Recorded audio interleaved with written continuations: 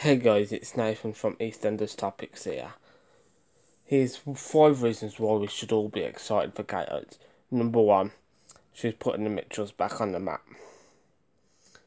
Obviously she's just recast Max Bowden as Ben Mitchell, which did raise a few eyebrows, but I think we should give Max a chance and let him bring his own Ben across. I think it'd be an exciting time to see Ben. We haven't seen him for a year. What's he been up to in that 12 months he's been away from Watford? And obviously Lola's going to be coming back with Lexi, so that played a big part in it, and I'm interested to see where Kate will take all their story. Lexi is obviously going to have a recast, but that hasn't been confirmed yet who's going to be playing Lexi, so be interesting. And also Jay might fit into this story. He obviously had a past with Lola, and obviously he was good. Ben is like his brother. Well, they are technically half brothers now with Billy. Well, I don't know, but whatever way, Jay's always been his best friend slash brother sort of relationship, so that'd be good. And obviously you got the Keanu stuff, which I'm going to talk about a bit later. But I think Phil and Keanu's relationship is going to grow, and I think that'll be exciting. I'll talk a bit more about that in a few minutes, Keanu fans, for you. Number 2 would be the casting of Chantal Baker. It hasn't been announced who's playing her yet, but it's always been a character I've been interested in. We've heard her name mentioned on a multiple of times now, and it'll be interesting to see how she gets on.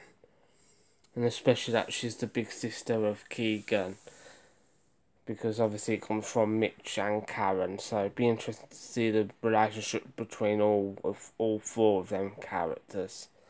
So that'd be exciting. I think it's about time the Taylors got put on the map. They have been before, but I don't think in the past few years they haven't been given the spotlight, which would be good to see.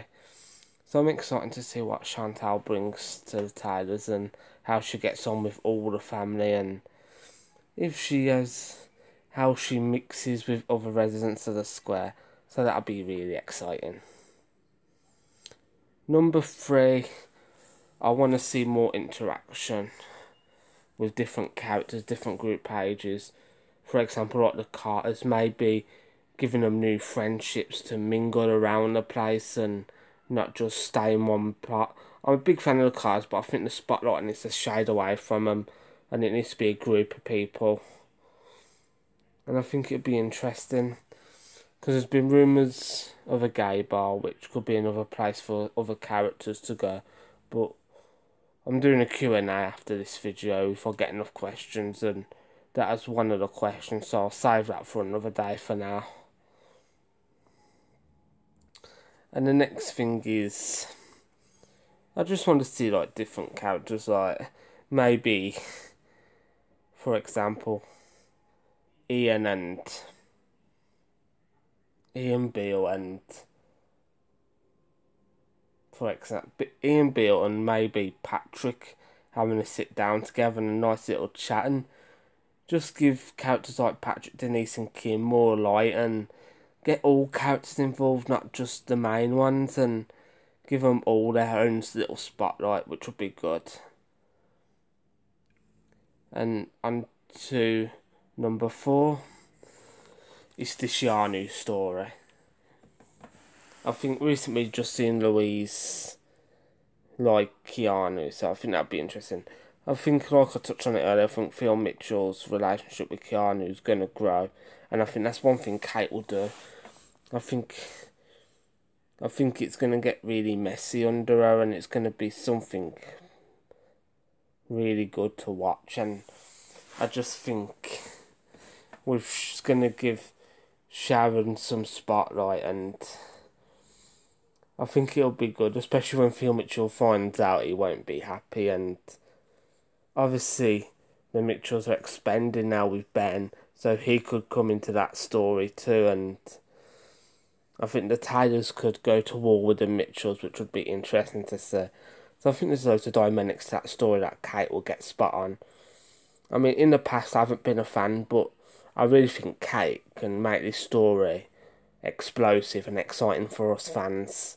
And I really feel that it's the time to shine.